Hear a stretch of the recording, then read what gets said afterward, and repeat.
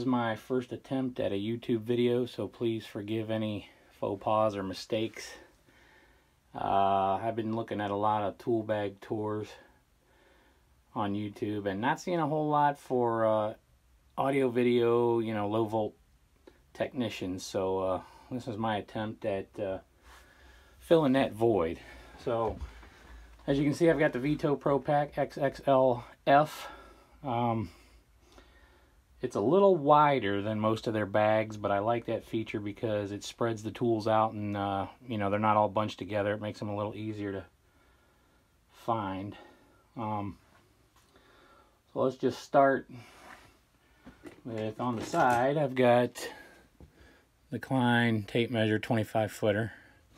I like this one because of the way that they've got the the marks separated thin and thick. It's a little easier to read that way. The other side of the bag, I've got some tape, a couple spade bits, for drilling through finished mill work and things like that. Trying to minimize the blowout in the wood. A couple of markers, and then a little mag light for shoving in holes that you cut in drywall.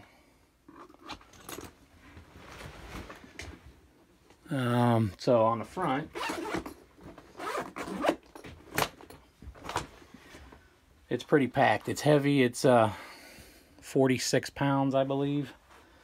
I'd rather go in loaded for bear than have to keep making multiple trips to my truck. So I try to cut down on that. I mean, you're only carrying it in once. It's not like you're walking around with it all day long. So that's why it's so heavy. So here we got a Filo Ergonic #2 Roberts. Sometimes I have to get into an electrical panel. So that's why that's there. We got a DeWalt beater screwdriver. Speaks for itself. We got the Vessel Impacta #3. It's supposed to do 12 degrees of rotation if you hit it, if there's a fastener stuck, but I like it because it's perfect for when I'm putting wall mounts on displays. Samsung tends to use the biggest bolts that come with the hardware packs, and this is perfect. I don't like to run them in under power, usually. We got the Stahlvilla ratcheting screwdriver with a JIS bit. Haven't had it long, so I can't really speak to the quality of it, but it seems like it's very well made. I got a little Allen Bradley terminal block tweaker. It seems to be the best tweaker I've run across. We got a Klein triple tap. You just never know.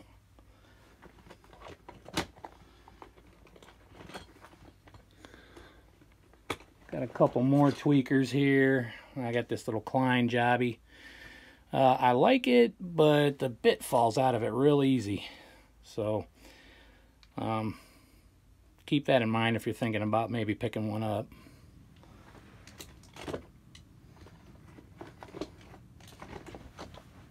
I got the Hansen magnetic stud finder. In 25 years of doing this type of work, it's the best stud finder I've run across. I've had all the fancy electronic ones, and this one hasn't ever really let me down. So it's about $8 on Amazon. It's pretty good. I got a couple pairs of Dykes Nipex with the comfort grips. And I got a pair of the high leverage NWS rebrand for Irwin. They seem pretty well made. I haven't been able to booger up the jaws, so we'll see how those hold up. I got a pair of the Nipex pliers wrenches. These are the 7.5. These things are great. They replace the crescent wrench or adjustable in my bag. I like it because you can do the ratcheting action instead of having to constantly take it off and readjust it like you do with crescent wrenches. Pair of snap-on end cutters, end nippers. Good for pulling nails and whatnot on rough ends, pre-wires. Pair of channel locks. The only reason I keep these in there is for the screw cutting function. They seem to be the best made quality-wise screw cutters. Usually screw cutters are pretty jankily made. Pair of channel lock lineman's pliers. I don't do a lot of electrical work, but when I do, you know, it's nice to know these are there. I got a punch down tool with a 66 and a 110. This is an ICC I've had for 15 years or so. Got a Swanson level, lighted. I like that feature. I'm getting older, harder to see, yada yada yada. Nylon pry bar, non-marring for popping moldings and things like that.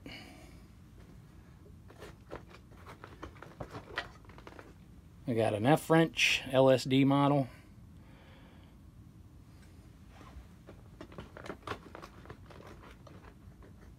I got another pair of channel lock pliers here, the GL10s.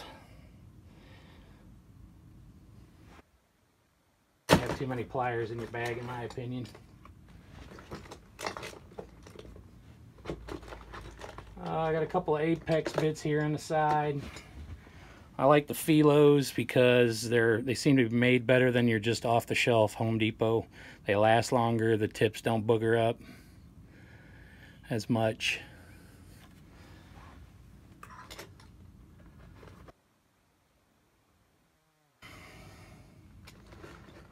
Set of Engineer PZ59s for removing stripped out screws.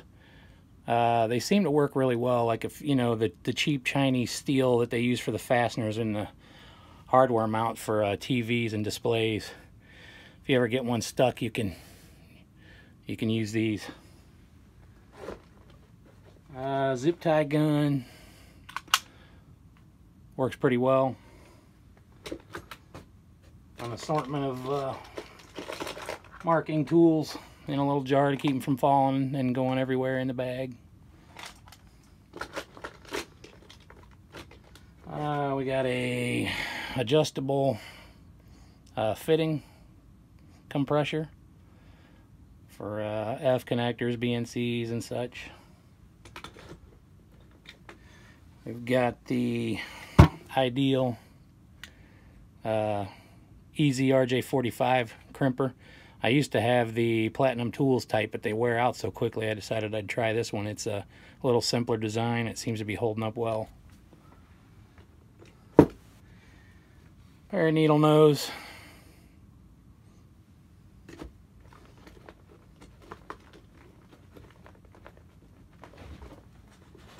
If I could get these out of here. I keep having problems getting these out of here, but just a standard utility knife. It's the Coast version with the Stanley carbide blades in it.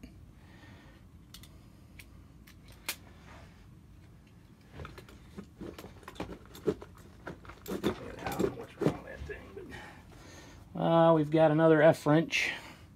This is for you know, when all those cables and F connections are on an amp or something like that, or distribution panel, and you can't get your fat sausage fingers in there. This thing, I haven't had it long. I just tried it out in my own basement. It works really well. Got a puck for punching down Ethernet jacks.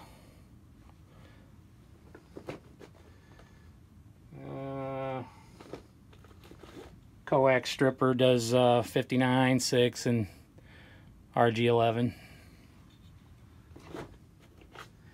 Got a UTP, Cat 5, Cat 6 stripper. This doesn't get as much use as it used to, but it's for mini coax, 5-conductor mini coax with the 3-piece fittings. Strips that. Keep it around because some of the older installations we've done, you never know what you're gonna, if you're gonna run back into them. Foldable painter's tool just for the general, use, and it's got all kinds of uses. Got a beading cap on the end too. Extra phone charger. Keep all this kind of stuff in a little empty Tic Tac jar. It seems to work great. It's got a nice flip cap that latches pretty positively, so you're not losing stuff. Philo mini ratchet. Converts any little, 1/4-inch hex bit to a low profile right angle screwdriver, basically. An assortment of step drills that fit into the chuck on my screw gun, sorry. Got a coax tester, checks for shorts and opens, and here's all the adapters that go with it in another Tic Tac jar. Works well. It's a Testum CX200.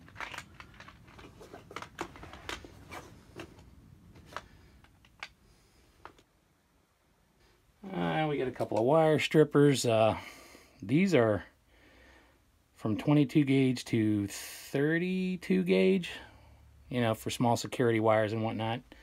Standard 12 to 16 gauge here.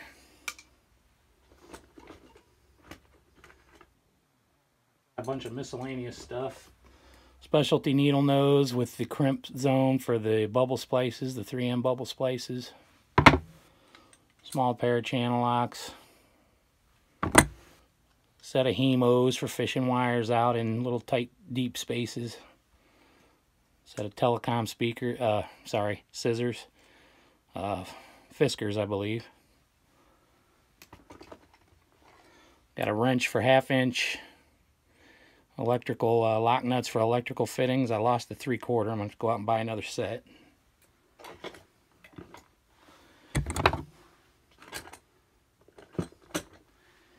And we've got a glue gun for gluing on IR blinkers onto displays and other equipment that we want to control.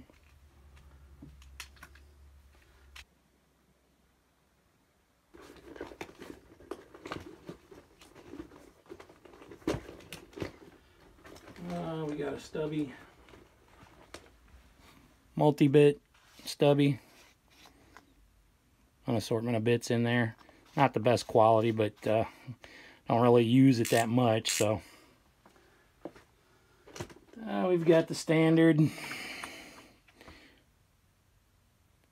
security bit set. Somehow managed to keep this one intact.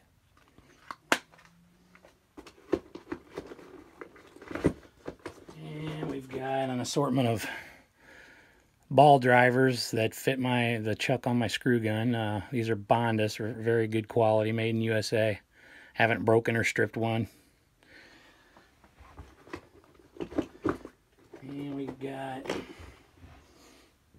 a template for cutting single gang and 2-gang holes in drywall.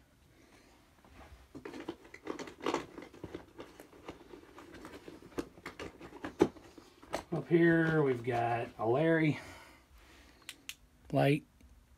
Sorry if that blinded you. I like it because it's got a magnetic base. You can stick it on panels or racks.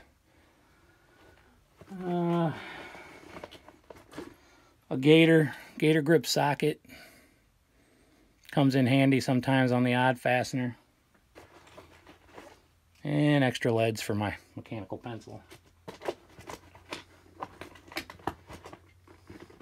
The other skinny slot, got a couple electrical things. I've got an outlet tester with GFI test. Another flashlight. You can't have too many flashlights. I keep this one because of the clip. Will clip right onto the bill of your baseball hat. And a Klein Tools dual voltage non-contact tester. A Again, I'm a low volt technician. We do home automation, we do security, we do networks, surround sounds, home theaters, commercial, residential. And here's the other side. In this skinny pocket here, I keep a bunch of IR blinkers. These skinny pockets really don't have a good use, so in the bottom one I keep some earplugs and some aluminum tape. It seems to be the best for sticking to the backs of these panels when you want to tie up a bunch of wires. Probably not the best way to do it, and if anybody's got better ideas on, you know, the best way to manage all the cables that come with, you know, automating a home and using HDMI, HD-based T-Balins on the back of TVs. In, you know, 25 years, I haven't discovered a surefire best way to do it, so I'm open to suggestions. On the back side, we've got a zip tie container. It's nice because you can clip it to your belt and then you just reach in through that hole, pull out your zip ties. This bag is almost perfect because if you put everything in just right, everything fits perfectly, but it will only go one way. One of these days, I expect these manufacturers will start making allowances for carrying organizers in your bag instead of taking up valuable tool space. But anyway, I got the Milwaukee screwdriver, whatever you want to call it, with a 4-inch #2 screwdriver bit. A little jar with a microfiber in it for wiping down displays and things like that. Keep it in there to keep the grit off of it. You know, I don't want to scratch a customer's new 82-inch Samsung TV. And I got an assortment of screws. Assortment of wire nuts, bubble splices. And we have RJ11s, RJ45 shielded, Cat 6, F fittings, BNCs, F barrels, things of that nature. Got a little box of batteries. Fluke toner. Best one I've ever used. I like the progressive stuff, but I am a fan of Fluke products, so I spent the extra money and got this bad boy. Got a portable soldering iron. This one seems to have held up longer than any one I've ever tried. I've had the Wellers, the Portasols, and this one's pretty good. Plus I like the case. It's nice and thin. Got a selection of hex bits that fits in the screw gun. Also drill bits with the hex shank on them that fit in the screw gun. They come in handy. You don't have to, I rarely have to use my big, you know, 18-volt hammer drill. This usually gets me through. Got a multimeter. It's a Milwaukee. Jury's still out on this. My Fluke died. I've had it since '98. I'm not sure about this one. I'm going to give it a few more tries, and then maybe I'll just go back to Fluke probably. A couple two-way radios for when a guy's in the attic trying to fish some wire. Stanley, I'm not a big fan of Stanley's quality. You know, I like the German and American-made stuff, but this is the most compact ratchet and socket set that I was able to find that actually had a socket up to 9/16, and it fits in the bag perfectly, so I just took a chance and bought it. I mean, I don't really use it a lot, but size. And we have network tester. Got to have that, all the Cat 5 and Cat 6 that we run. Up in here you got a breakout tool for phone work, which we do sometimes, not as much as we used to, but still got to have it. The test end for the test remote for the network tester, and jumper. That's it. Oh, and then in this long skinny pouch I've got the drywall saw. This is by Wallboard. Found it not in the tool section at Home Depot, but actually over in the drywall section. This thing gets its business done. It's really sharp. It's the best drywall saw I think I've ever had. And that's about it. You know, like I said, I didn't see a whole lot of tool bag videos for guys in my line of work. I figured I'd throw one together and kick it up there and see what you guys thought about it. You got any comments or suggestions or anything like that, let me know. And I appreciate your time. Have a good day.